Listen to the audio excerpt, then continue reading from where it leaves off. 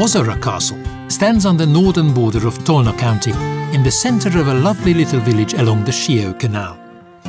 The imposing building was erected between 1416 and 1423 by Borbalo Ozorai's husband, Filippo Scolari of Florence, or as he was later called, Pipo of Ozora, who excelled in the battles against the Turks.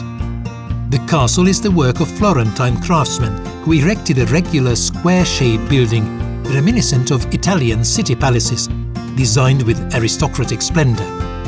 The four corners of the building were decorated with round towers, and the water of the nearby Shieo Canal was used to fill the moat. After the death of Pipo of Ozora, the castle was destroyed several times. It fell into Turkish hands, and later it was owned by the Esterhazy family, who made major alterations to it in Baroque style. Its overall renovation was completed a few years ago. Now it functions as a museum of the Renaissance and a 15th century adventure house, where the knightly culture of King Sigismund comes alive through the life of Pipo of Ozora.